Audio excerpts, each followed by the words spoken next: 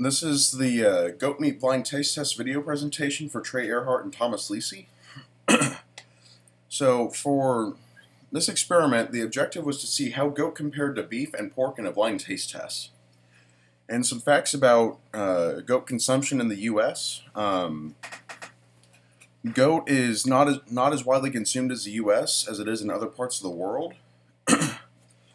And also, because of that, it is not as widely produced in the U.S. And at the end of 2012, there were only about 2.6 million goats produced in the U.S., as opposed to 29 million beef cows produced at the end of 2012.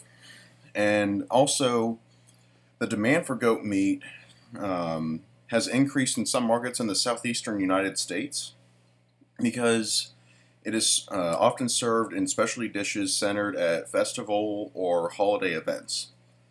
And consumption for goat meat fluctuates also with religious affiliations of the ethnic groups whose staple meat is goat. And also demand increases significantly during Christian holidays such as Easter and Christmas and Muslim holidays. And for the experiment, we used a blind taste test. The reasoning for this was to minimize or eliminate any preconceived notions or opinions about the different meats that were being used in the experiment. And again, it was a blind taste test, so the participants did not know what meats they were trying. They did not know that it was goat, beef, and pork. And we also randomized various parts of the experiment.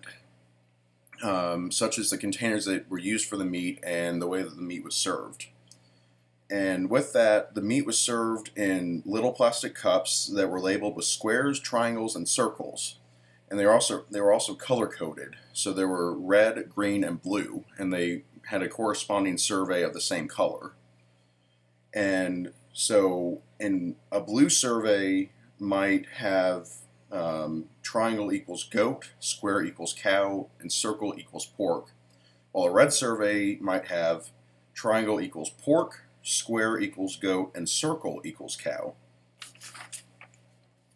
And here we have an example of the different cups that were used to label to identify the meat: circle, square, and triangle.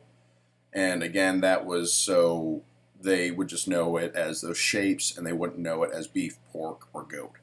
And here we have a participant actually filling out the survey while doing the taste test. And so the description of our sample, the location was at the SST software campus in Stillwater, Oklahoma. The date was October 29th, 2015, and the time was 11 a.m. to about noon or 12:30 p.m. And we used this sample because it consisted mostly of working adults that we would be able to get high participation. And the participants were recruited by Dr. Bailey